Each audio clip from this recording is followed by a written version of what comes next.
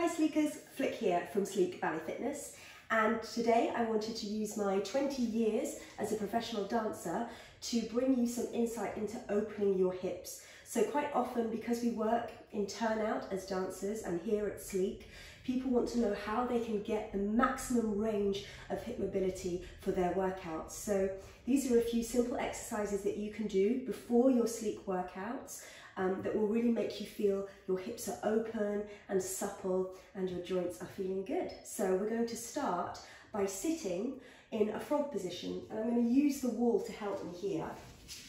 So you can get your wall behind you so your tailbone is close, and just draw your heels in towards you, and you literally are making that feeling of frog's legs. So the knees are relaxing down.